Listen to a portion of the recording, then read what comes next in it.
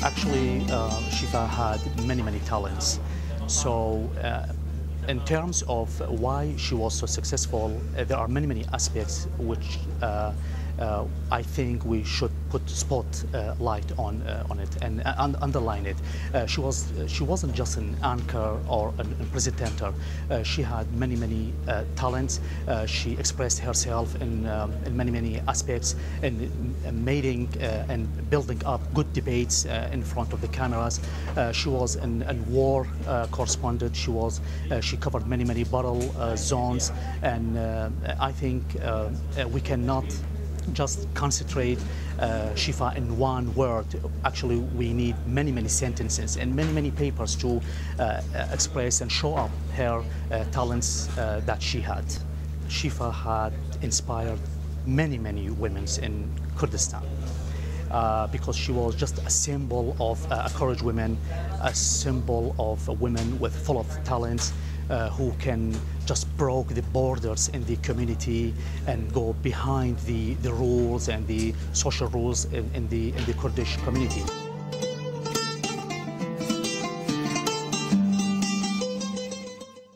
I think women in Iraq have so many challenges, especially financial crisis and after Daesh invasion, and as a general after 2003, when women have so much thing to do, but they have challenges in other aspects, socially and economically and financially. This year, in my department, Women's Empowerment Council of Ministry, we want to celebrate Women United Against Corruption, because corruption in Iraq have played a very bad role in enhance and development. We will do a campaign. It will stay for 22 days from started in 8th of March. Why we choose this address? Because we know corruption played a very bad role in Iraq after 2003,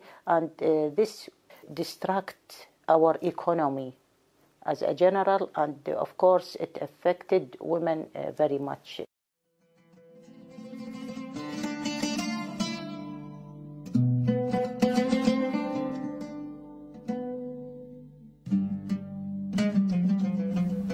I say to them, you can do it. I did it. When you try, there is nothing impossible, and you should try. I was without education. I had 4 children. I was in the village. Later on, I went back to my study, and I fight. Now I am a human rights officer. So you should fight or die. I was married at 13. They sent me to a village. Even my contractor, my age, it was not allowed to have a marriage certificate. So they make me older. The lawyer, he make me older to be able to make the marriage certificate. I moved to village, from Mosul to village. I stayed there.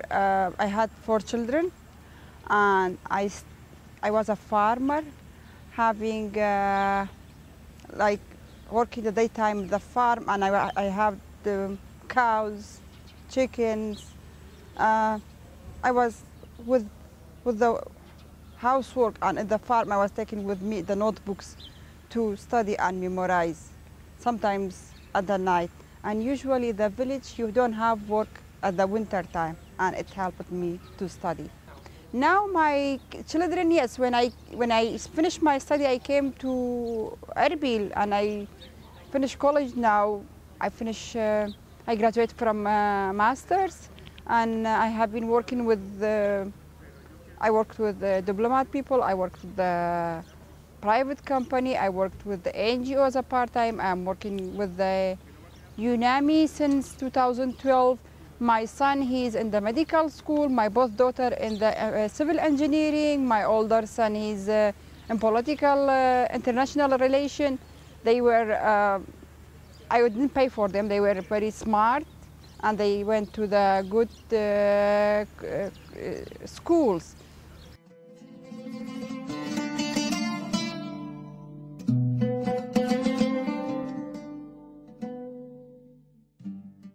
I think women representation in every position is not like what it should be done, because I think women in Iraq have more capable and capacity to do a higher position in every aspect, not only in politician and high position in every specialty.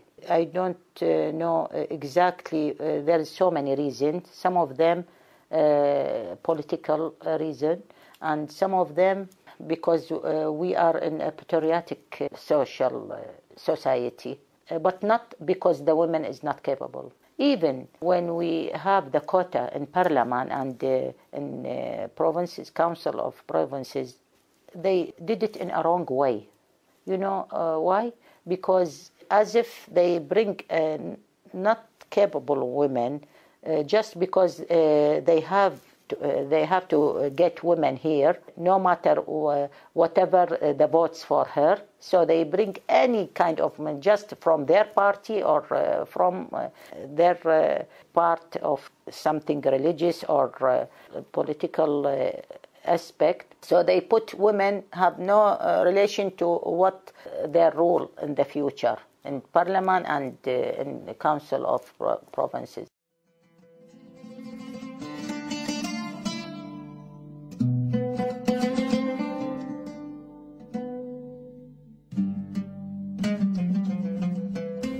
I think the change should be in amending domestic law, local law.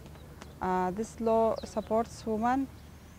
This law should be compiled with the international standard to protect the right of women and gender balance and equality. Second thing, we should look to the education curriculum of the schools. And the start point should be from the earlier as possible, so the children will learn a new education of accepting anti-discrimination, gender balance.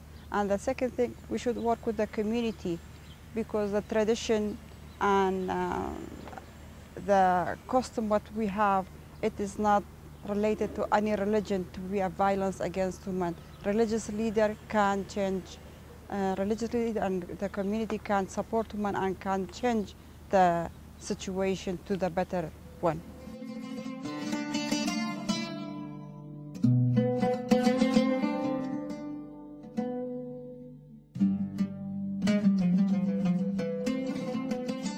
The right education with relevant skills for the future is fundamental so that more girls can enter and finish schools.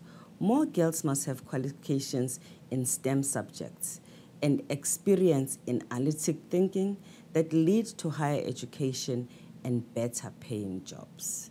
Currently, only 18% of undergraduate computer science degrees are held by women. To make these changes also means we have to overturn stereotype about what women and girls can do and can't do. And it means paying women the same salaries as men for work of equal value. Currently, on average, women earn 23% less than men. Sustainable changes also mean changing stereotypes that confine men outside the home. A change in the world of work must be about creating opportunities for women to be full economic citizens.